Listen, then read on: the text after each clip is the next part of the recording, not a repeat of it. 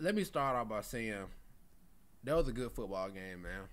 That was a great football game. It felt like a playoff game. It just felt like December, January football, man. Two very good teams. Buffalo needing to win.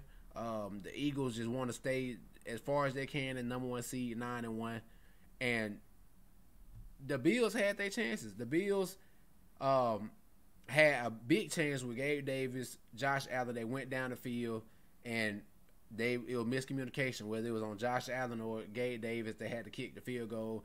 And every time this game that the Eagles needed to get down the field, Jalen Hurts got them down the field. The run game helped Devontae Smith.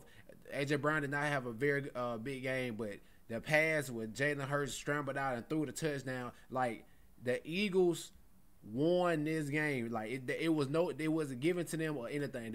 Jalen Hurts went down this field and won the game. This one of them plays, man. It was this play the whole time. Great block. It was greatly blocked. It was just perfect. It was perfect. Wow, bro. This is one of them games. I'm so glad I watched this whole game.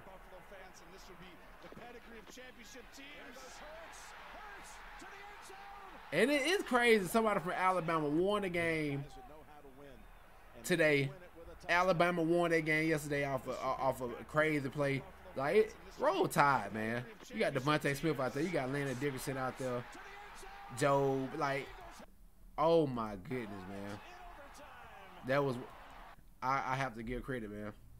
The people love talking about how the Eagles, they don't beat these type of teams or they just beat up on these type. Man, 10-1 is a very good football team. After going to the Super Bowl and losing, you come back and you 10-1. It's a game that you play against Buffalo to where you had to fight for this. You had to fight for the game. Jalen Hurts, every time they needed it, got down the field. When they needed it most, they got down the field. You see what I'm saying? So and then to cap it off with you scoring a touchdown is just amazing, bro. And they continue their lead in the NFC. They continue their lead in the NFC as number one team. Buffalo is now 6-6.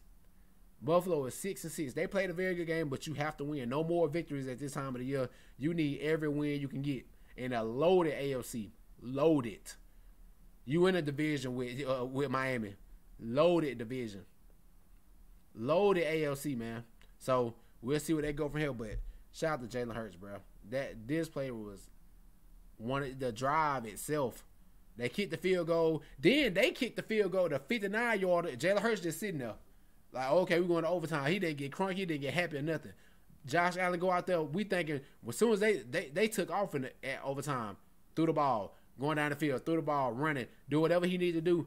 Then on third down, miscommunication, and it led to them going down the field, ending it. I thought they were going to play for the field goal, actually. And then another big play after a big play, Jalen Hurts.